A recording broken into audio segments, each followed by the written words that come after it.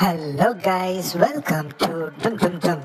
Tamanna Bhatia today attended the Hindi song release of the movie Jailer. Tamanna talks about how everybody has certain part to do in every movie at the Hindi song launch of Kavala in Mumbai today.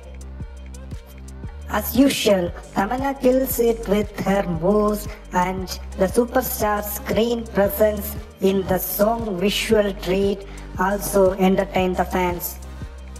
Tamanna's Jailer movie, directed by Nelson Dilip Kumar, is one of the most awaited films of this year. The highly anticipated project, which is touted to be an action thriller, features Rajinikanth in the role of a jailer who is on a mission. The film features Tamanna, Mohanlal, Shivaraj Kumar, Jackie Shroff, Ramya Krishnan, Yogi Babu, etc.